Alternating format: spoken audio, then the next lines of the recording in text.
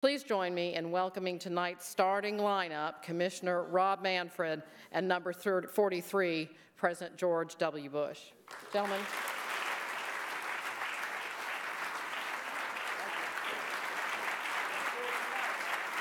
Thank you all.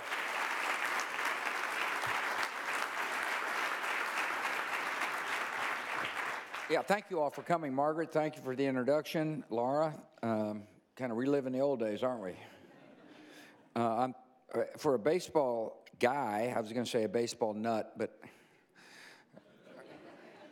for a baseball fan, it's a thrill for me to share the stage with the commissioner. I really believe the owners made a really wise choice in picking Rob as the new commissioner of baseball. Before we get to the Q&A, I do want to thank Alan Lowe and Amy Polly for setting up this fantastic exhibition. It's great, and I think the people who come are going to be enthralled. Rob, I'm really glad that you brought Colleen with you, the First Lady of Baseball. I want to thank our sponsors like Margaret did as well. I do want to give a shout out to some of the baseball people who are here. Laura and I had a glorious time when we were in the game, and we made a lot of good friends, and I'm honored that so many came. A non-current owner, but someone who's got a huge name in baseball is Peter O'Malley of the LA Dodgers. And Peter, thank you very much for coming. My longtime friend, mighty Chicago White Sox owner, Jerry Reinsdorf, who's been very instrumental in the development of the game, and we're thrilled you're here, Jerry. Thank you for coming. Of the Atlanta Braves, the great Bill Bartholomew. Bill, thank you for coming. I appreciate you being here. From the St. Louis Cardinals, as much as I hate to bring them up after Game 6 of the World Series, Bill and Kathy DeWitt and our relatives who are part owners of the Cardinals, Craig and Debbie Stapleton are here. Welcome to Dallas. And, of course, the mighty Rangers are well represented. I think the former president and ambassador to Japan and Australia, Tom Schieffer, is with us somewhere. Bad seat, but I'm glad you're here. That's what happens when you're a former, yeah. And then two of the current owners, Ray Davis is a senior owner and represents the Rangers at Major League Baseball levels with us, and his partner, Ken Hirsch. And so we're thrilled you're here, Ray. This is the year. Commissioner, we'll start with you. We'll start with this question. What is the state of baseball, the overall state? In other words, if you were to summarize the strengths of the game, what would you say? I think the most important place to begin is the state of competitive balance in the game. At the end of the day, what we sell is competition, and over the last decade, we've had 27 of our 30 teams in the postseason. We had the Kansas City Royals, one of our smallest markets, go all the way to Game 7 last year. And Oakland was in for the third year in a row in the playoffs, and Pittsburgh the second year in a row. So I begin by thinking about competition. Our attendance has been amazing. We draw 74 million fans every year. Our average attendance is over 30,000 per game. So we've been very fortunate to have that strong live gate presence. And then, like a lot of content owners, we have benefited from the media business, put a lot of money into the game. So the game is really healthy, really good. So did you grow up as a baseball fan? Grew up as a baseball fan. Did you have a favorite team? I'm sorry? Did you have a favorite team? I did. I grew up a Yankee fan. We had cable television early in upstate New York. Yeah, good, Rob. Welcome to Texas anyway. Thank you. Yeah. Let me ask you this. I know you're an able administrator. What would you say are the goals? If you were sitting in front of the owners and listed the three most important goals during your tenure, what would you tell them? Well, I think the first and most important goal is to pass our game on to a new generation of fans. It's a huge challenge for us. Young people have so many entertainment alternatives out there. I think that we need to work very hard to make sure that what has always been the generational aspect of baseball, fathers to sons, mothers to daughters, continues. Secondly, I think we have a challenge in terms of attracting the best athletes to the game. We need to be more diverse. We need to work very hard to make sure that we continue to have the kind of athletes like Andrew McCutcheon, Clayton Kershaw that we have out there today. Dallas boy. I gotcha. I gotcha. I'm doing better than the Yankees right now.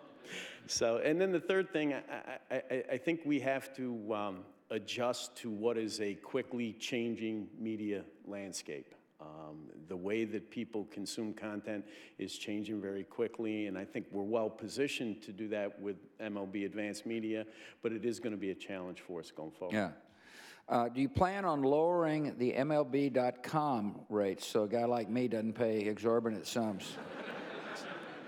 You know, if you drop me a little email, I bet you I can get you one of those ones with no blackouts and a good price. I'm happy to contribute. You brought up an interesting point. I've never quite understood, and I'm sure you've analyzed this, why we don't get more African Americans to play baseball. I think that it began with a problem of facilities in the inner city. You know, baseball is not the easiest game to play. You do need adequate facilities to attract people. And I think the competition from both basketball and football is fierce. We get hurt because for both basketball and football, you have the opportunity to get a full scholarship to college. Parents look at that and they see it as an opportunity. College baseball is a little different. They don't have the same kind of scholarships available, and I think we get hurt in that space. Yeah, and so what is the state of youth baseball in inner cities? Youth baseball in inner cities is a challenge for us. Baseball has some great programs that have been in place for a number of years. Our sort of broad-based program is called Reviving Baseball in the Inner Cities. The purpose of that program is just to get participation. It's not about elite players. It's about getting kids to play the game. We do that in partnership with the Boys and Girls Club. They're a great partner to us, you know, big presence in a lot of inner city locations. Interestingly, a big presence on 300 military bases around the world. So they're a great partner to us there. On the elite development side, baseball's been involved in partnership with the individual teams in developing urban youth academies. First one was in Compton.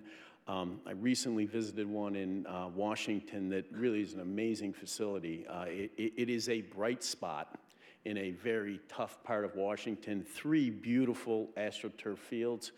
They actually have college teams from Georgetown. The facility's so good. They come there and they use the facility, and then the Georgetown athletes work with the kids when they come in the afternoon. Enrichment programs in addition to baseball. So we're working hard at trying to restart baseball in some of the areas where it's not been as popular. No, that's so. The instant replay. I mean, it's a game of tradition, right? It is. Instant replay is not very traditional. Has it worked? Will it be expanded? I'm a fan of instant replay. I think whenever we take on a project that affects the game on the field, we're trying to balance 2 things. The desire to modernize the game, be responsive to what we hear from fans on the one hand, and then, of course, on the other hand, not disrupting the history and traditions of the game. We always rely on people with lots of on-field experience. When we make changes like replay, it was a long process with a lot of testing before we jumped into it. But I thought last year, largely because of the great technology that was involved, that instant replay was a success. It didn't really materially lengthen the games. You know, about 45% of the calls that were challenged were overturned, which means that we corrected some calls that mattered. And other than the catch-no-catch problem that we had at the beginning of the year, we didn't have a lot of difficulties with it. So are the amount of time it takes to play a game, is that, in your mind, long, just right, too short? We got up over 302 last year, and in terms of an average game time. I think the 3-hour mark is kind of a problem for us. We do hear about it from our fans. Well, not if your team is winning. Right, right. And, you know, I think we hear less from fans that are actually in the ballpark. I think it's more of a broadcast issue than it is a ballpark issue. But we're working hard to try to clean up some of the dead time in the game. We got a little sloppy on inning breaks. We got a clock on them this year for the first time to make sure, you know, we give our business partners their 225, but not a lot more. And we are going to have a batter's box rule in the big leagues for the first time. Take out the glove adjustment that everybody claims or complains about. So is that being practiced now at spring training? Yes. Yep, we're using both the clock and the inning clock and the batter's box rule in spring training. How are the Rangers going to do this year? What I can tell you about that is this. I talked to Ray Davis before, and he seems to have great confidence. So That's why we love him. Let me ask you this question. I'm often asked, should Barry Bonds or somebody like Barry Bonds be in the Hall of Fame? You know, I think the players who've been involved with steroids, you have to divide them into different groups. Players who've tested positive or have otherwise been proved to use steroids, I think that getting them into the Hall of Fame is going to be a very, very difficult thing with the current set of writers that we have. What I do get concerned about, and I'm comfortable with that. I mean, I understand why people have that reluctance. What I get concerned about is players where they never tested positive, they were never proved to have used in a legal proceeding of any type, but people looked at them and said, you know, he looked like a steroid user. You know, I spent a lot of time on steroids. There's no such thing as he looked like a steroid user. I mean, you just can't. You've been on steroids? Yeah. Do you I don't look like a I was steroid user? Yeah, right. No. I see what you're saying. Yeah. There you go. So you're, well, this is an unfair question, but I'll ask it anyway. If you were a writer, would you vote for some of these people that had outstanding numbers to be in the Hall of Fame? Well, I mean, it depends on which of the two categories I've identified. You know, somebody who was proved to be a steroid user, I think I would have to discount the numbers based on that fact. Yeah, gotcha. Pete Rose. He didn't use steroids, but I'm sure this issue will come to your desk. As a matter of fact, the reason I'm asking is I think you're already public on the issue. I read something about That's it. correct. So what's the state of play there? Pete Rose and his representatives filed a request for reinstatement, which was their right under the agreement that he negotiated with Commissioner Giamatti. What I've said publicly about that is I'm going to be in touch with his representatives. We'll agree on a process for handling his request. I was not involved in the Rose matter when it originally happened, so I'm going to need to get up to speed on it. But we'll agree on a process that allows me to get familiar with all of the facts, gives Pete an opportunity to be heard, and then I'll do what I think the Major League Constitution requires. I'll make a decision. In terms of steroid use today, how clean do you think the sport is? I think that there's been a massive cleanup of the game in terms of steroid use. You know, I remember a decade ago, the World Anti-Doping Agency routinely criticized us for, you know, what the state of our programs were, and now, you know, they've said publicly over and over again that we're the best of the major professional sports. It's interesting, this happened just the other day. I was talking to one of the lawyers that worked with Senator Mitchell on the report that was done about steroid use in baseball, and he actually worked with us on the Alex Rodriguez case, and he called me and he said, you know, I meant to talk to you after Alex's case was over, and he said the most amazing thing is not how much better your programs are, and he says they are, they really are improved, but he says your culture inside the game has changed so much since the time that the Mitchell investigation and report was done. So I feel good about where the game is. Having said that, this is one of those issues you always have to be vigilant, because the temptation, the economic motivation for young people to use drugs of this type is very, very strong. Yeah.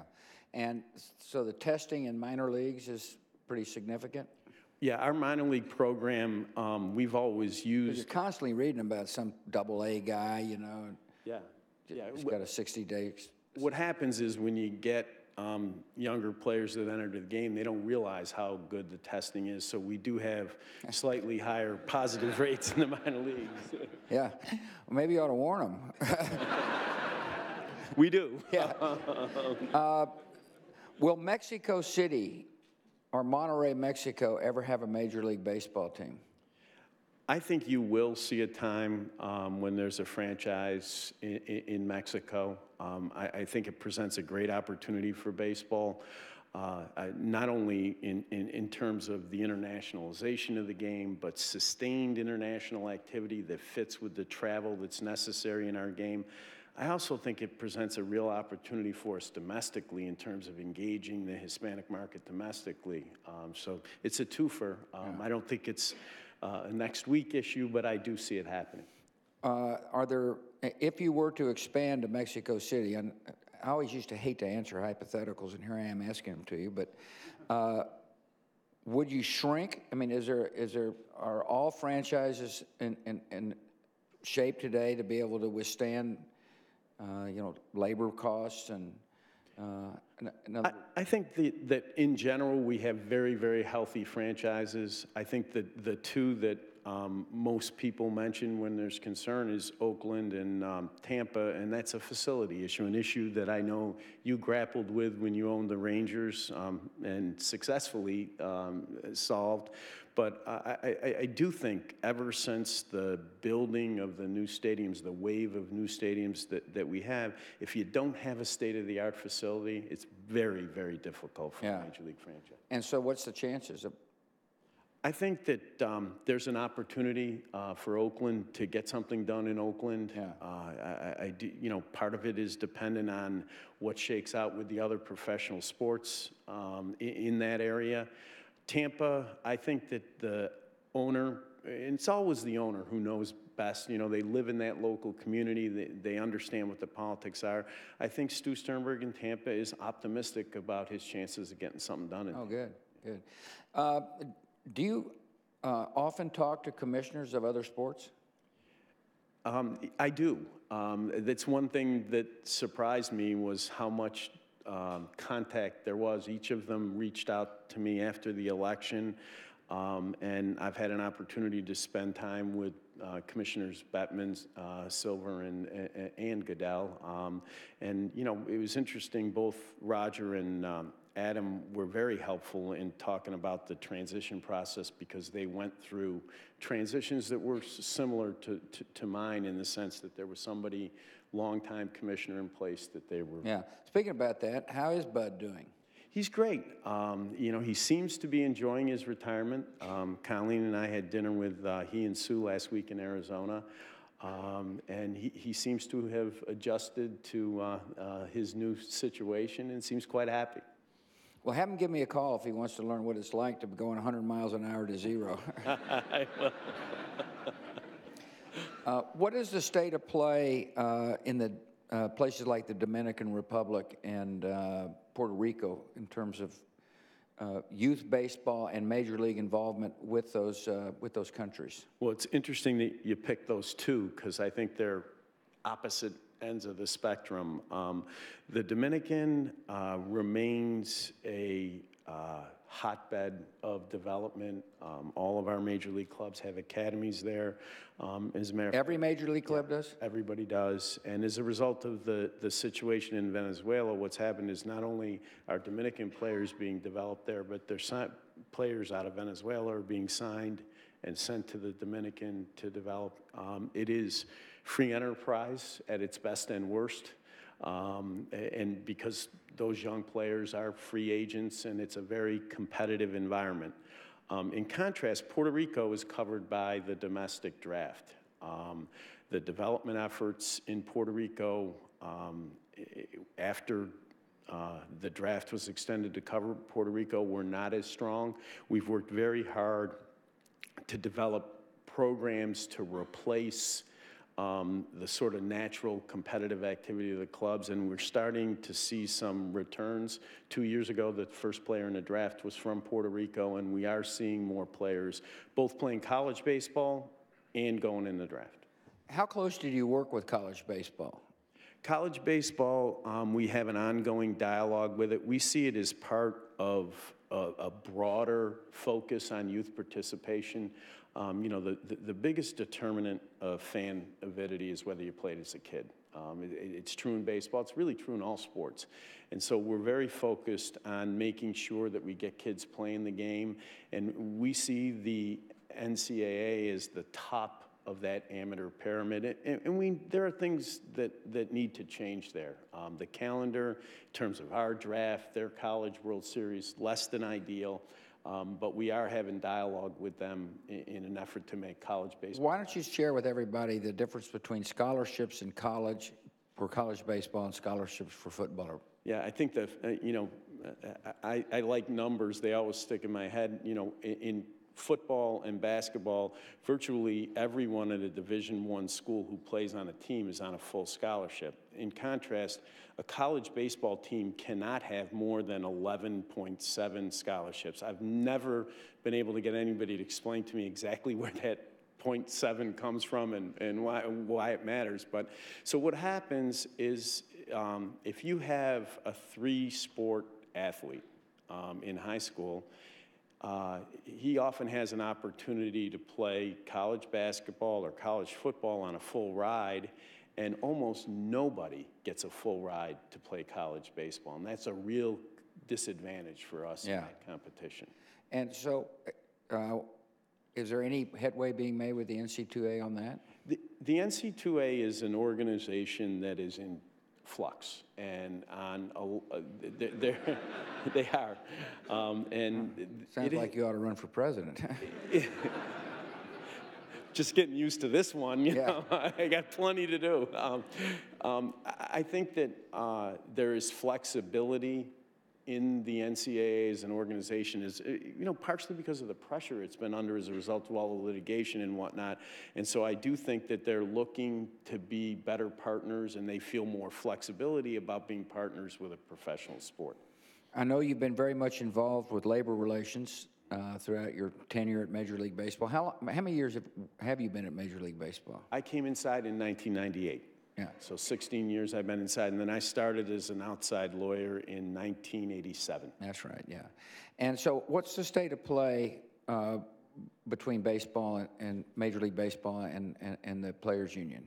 Well, we've worked really hard on the relationship with the MLBPA in the period of time since the long strike in '94. I think that Michael Weiner, who was the head of the Players Association for much of that period, was a really positive force, really talented, creative, someone who was looking to make a deal, looking to grow the game. And you know, we've had 3 agreements in a row, 21 years with no disruption. Now, unfortunately, you know, we lost Michael a little over a year ago. We have new leadership at the MLBPA. But one of the things we try to do is have a deep relationship there. So it wasn't just, you know, Rob Manfred and Mike Weiner. It was a variety of people at different levels, have relationships. And we're optimistic that when we do our next contract, which will be after the 2016 season, that we'll be able to continue that positive run. Good.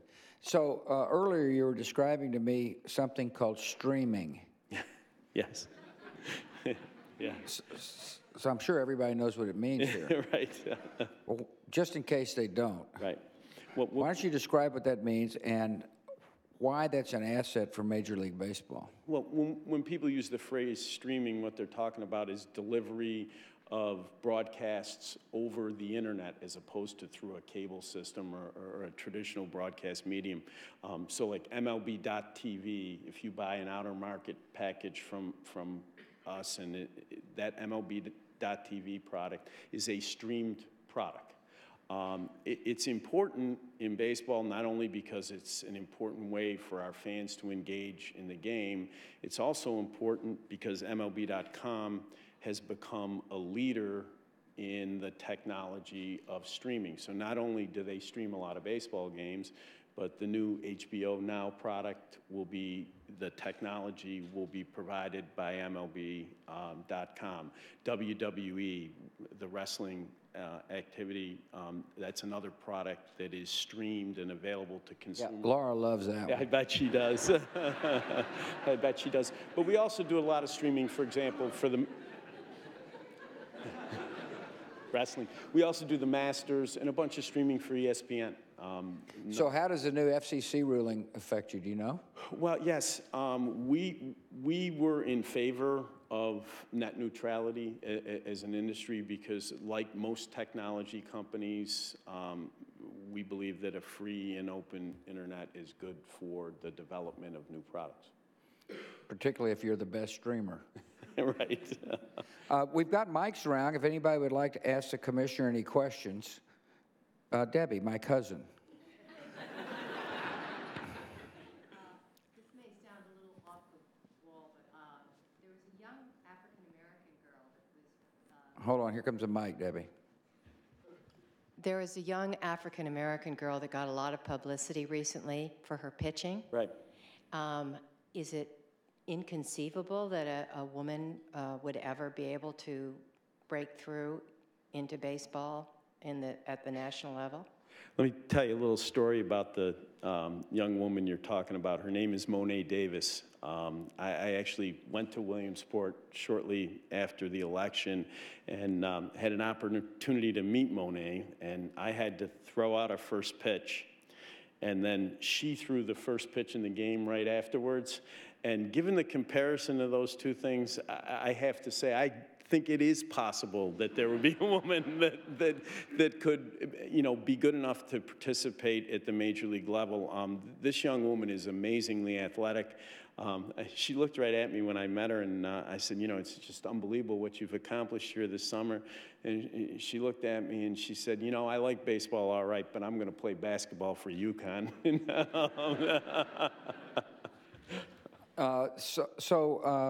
Are there women umpires in the minor leagues? We have some women umpires in the minor leagues. Minor league umpiring is a very difficult job. It's actually harder to get to the big leagues as an umpire than it is to get there as a player. Our umpires tend to work a very long time once they get there, and it is an issue.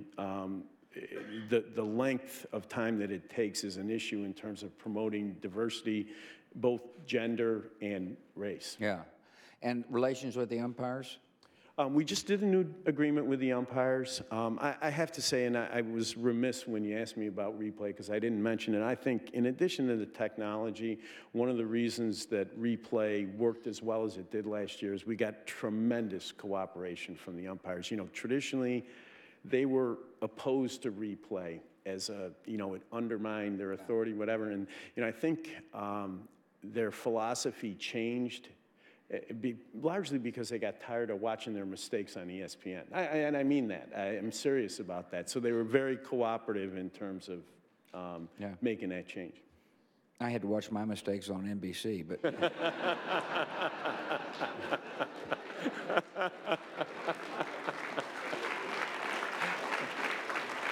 That's pretty good. Any other questions? Yes, sir. Yeah, go ahead. Bow tie. By the way, they're coming back. How do you see the changes with U.S.-Cuban relations affecting recruiting there with players like Yohan Moncada? Yes, the policy change that President Obama announced has had an impact on our business. The impact has been quick on the player side because even without a lot of formal change in the regulations, the flow of players out of Cuba has become much more open. It's a great source of talent. Our clubs are really interested in it. Where it hasn't really had an effect yet is on the business side because there hasn't been the regulatory change necessary to really allow us to do much from a business perspective. So a Cuban player can come now can come directly from Cuba as opposed to going to like Mexico or somewhere? That has to do more with our rules than it does with the federal government's rules. You could always come directly to the United States. The problem is if a Cuban comes directly to the United States, he becomes subject to the draft. The reason they go to the intervening country is to avoid being subject to the draft. Yeah, I got it. So why don't you extend the draft? What's the reasoning for not extending the draft to Cuba or Dominican Republic or I'm a Venezuela? believer that we should have a draft system that covers the entire world. Just in terms of equity, it makes sense to me that there should be a single method of entry into professional baseball. The union has been resistant. Why? You know, it's interesting. I think mostly because of vested interests, largely in the Dominican Republic. You know, there's a lot of people who have a lot of money invested in providing players to Major League Baseball, and the ability to recover that investment would be diminished if there were a worldwide draft. And how is the draft working? The domestic draft, we made a lot of changes in the last round of bargaining. I think those changes were successful in restoring the draft to its original purpose. That is, the weakest team is able to get the best talent at an affordable price. This whole, you know, George Bush is so good that he slips down to the Yankees because they're the only ones that. No, there's no chance of that. But, yeah, it was just an example. Yeah. You might have used another name, but anyway. George Bush had trouble making the Yale freshman team. Any other questions? Yes, sir. Mr. Manfred, as a purist of baseball. Here comes your mic. Sorry to interrupt you. It makes me crazy that the outcome of the All-Star game dictates home field advantage in the World Series. You have an amateur game that is playing an important role in the World Series. Is there any thought about removing that finally, hopefully? And let me, a second question while I have you. Any notion of implementing the designated hitter in the National League? Okay, let me start with the All-Star game. First of all, the last time I checked, the people that played in the All-Star game were, in fact, professionals, okay? It was not an amateur game. The old home field advantage rule was it rotated year by year. There's not a lot of rationale or science behind that. The new rule actually does something that benefits the fans. It has made the game more competitive. The players care about it more because there's something on the line, and it has kept the All-Star game as the best All-Star game in professional sports. So while I understand that as an intellectual matter, there may be purer ways to decide home field advantage, I think it does something for the fans that's really important, the rule the way it is. The DH, I'll tell you, it's interesting. I get asked about this all the time. Of all the things I've worried about, I never have worried about the fact that there was no DH in the National League and a DH in the American League. I think it's one of those issues that makes baseball great. People like to debate which way it should be. And most importantly, I got a pretty good group of National League owners. I don't think they have a lot of interest in having a designated hitter. So a couple of them are here. Yeah. I think there's one right here. Yeah, very smart answer. Yeah. Yeah. How'd I do, Bill? Okay. Yes, sir. Yeah, Stevenson. Giants fan, by the way. There you go. You touched a little bit on globalizing the sport a little bit in Dominican Republic and Venezuela and now Cuba. But in terms of globalizing it as a fan base, especially now that Derek Jeter is no longer in the sport, the face of baseball. With other sports, like you go to China, Kobe Bryant, he is the most popular player there aside from Yao Ming. So what is Major League Baseball doing to help globalize the fan base? Well, We have a number. The issue you raised with respect to Derek Jeter is actually a broader issue. You know, we have a generational issue. You know, the Derek Jeters, the Mariano Riveras, they all kind of have gone from the game. And we're working really hard at raising people's awareness of the great young players that we have in the game. And they're not just great players, they're great people. The Andrew McCutcheons, the Clayton Kershaws, they're really appealing people. And you will see a marketing effort in this coming season that's really focused on those players, trying to make them bigger stars, not only here, but outside the U.S. Secondly, we try to take the game to people outside the United States. Last year, we opened the season in Australia. It really was an amazing trip. The Sydney Cricket Ground actually was transformed into a really nice ballpark. People love the games. The first game we played there was a 9-0 route, and everybody stayed the whole time. They had the biggest concession gate they've ever had in the facility. So a second piece of it is taking the game live to places where it's not been traditionally played. We follow that with investments in those countries. So for example, in Australia, most people don't know this, but we own a 16 professional league, and we actually get major league quality players out of that league. So those are the sorts of initiatives that we use to try to internationalize the game. Do the clubs like to kick the season off in Australia? You know, that varies club to club. Long way to go. It is a long way to go. The trade-off is this. It's a great trip. The players love the trip. Their families love the trip. The difficulty is not only is it a long trip, but you start, because of the logistics, right? You go, you play 2 real games, you come back, you play a few spring training games, get over your jet lag, and then start again. And it's an unnatural break, you know, from when you had the club.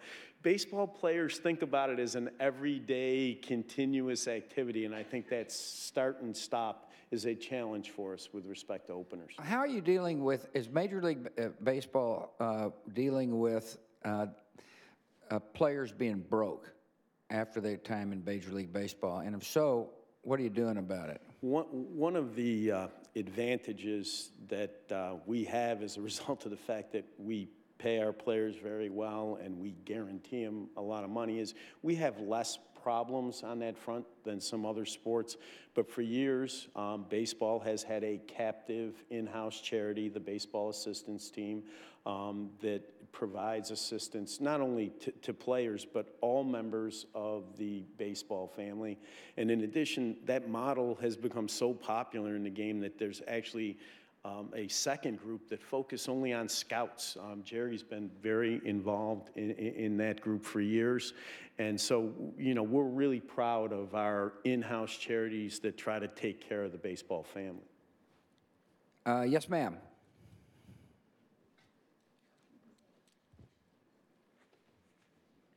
So I was in college during the Boston Marathon bombing, and that year the Red Sox won the World Series.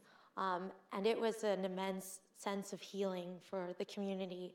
And no one can forget when President Bush threw that pitch in Yankee Stadium. So I was wondering, in light of tonight's topic, America's presidents and America's pastime, if you could comment on what you view the relationship between baseball and America is. Well, let me start with a narrow observation. I was actually lucky enough to be there the night that President Bush threw out the first pitch at Yankee Stadium after 9/11, and I think it's probably one of the absolute most memorable things that I've had an opportunity to see in my life. As a matter of fact, I was telling President Bush earlier that I've never been an autograph person because, you know, I work with players. You don't want, you know, why would you want to do that? So the only autographed baseball I've ever kept, of all the ones that I've had and given away, have passed through the Manfred house, is one that President Bush signed that night. And I've always kept it because it was such a meaningful memento for me. I think that the relationship of baseball generally to our culture is a special one. You know, people feel about our game differently than they feel about other sports that they like. It is more a part of their lives because we're out there every day, all season long, and it does become ingrained in everything you do if you're a fan. And when the country has the kind of crises that you referred to, the Boston Marathon situation, or obviously 9/11, I think one of the greatest things about baseball is it provides an opportunity to play a role in the healing of the country. And it's a great feeling to be a part of that. It's also a game you don't have to be a giant to play it. It is true. Normal-sized people play it, yeah.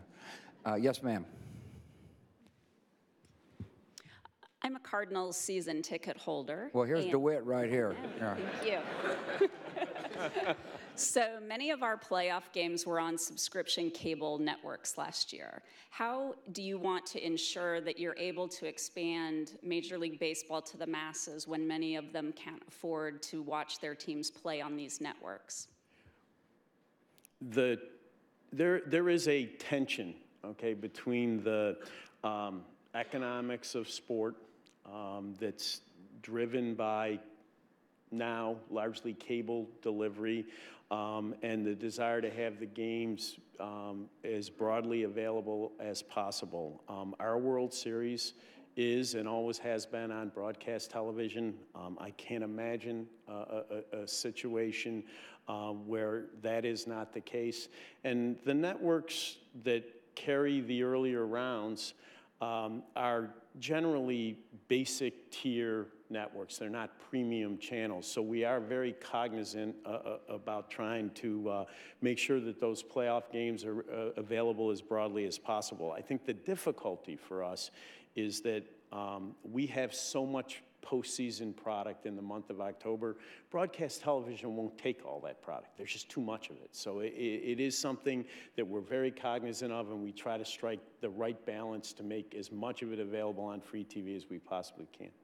Along those lines, as you analyze the pricing of the average family for go to a baseball game, how does baseball compare to other sports or movies or other forms of entertainment? Baseball's a great bargain still. We are literally, our average ticket price, I was looking at the numbers on the plane on the way down here, we are still half of the next highest professional sport.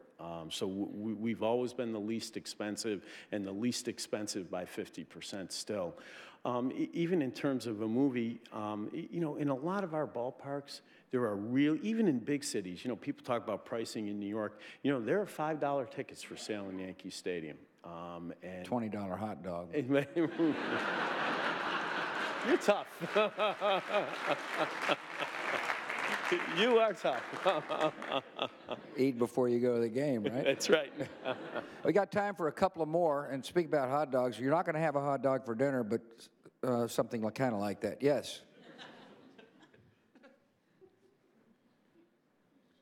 Yeah, it seems like injuries are playing a bigger role in affecting the product that's on the field, especially here in Texas.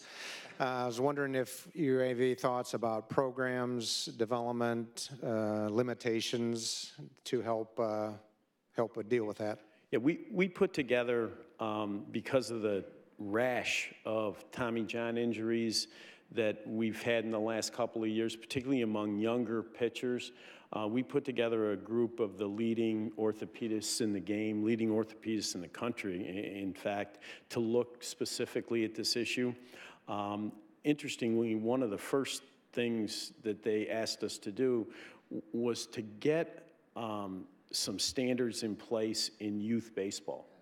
One of the big changes that's happened in youth baseball, you know, when I was a kid, you played baseball in the spring, you played basketball in the winter, you played, you know, football in the fall. Now, a lot of young people that are interested in baseball, they're playing 10, 12 months a year, they're throwing a lot more, they don't have those natural breaks. So along with USA Baseball, we put together a program called Pitch Smart that's designed to help coaches understand what the appropriate uses of pitchers at various ages and stages of the development are. At the big league level, we have an ongoing study involving all the pitchers in 6 organizations. We're doing physicals, biomechanical studies, collecting a tremendous amount of data on all the pitchers to see if we can identify whether there's things in pitcher mechanics or anatomies that make them predisposed to these Tommy John type injuries. Now, obviously, that's a little longer term effort. I promised Manfred he wouldn't have to sit up here for more than 45 minutes. And we've been up here for 46 minutes. I hope you can see why the owners made a wise choice in selecting Rob as the commissioner. Thank you.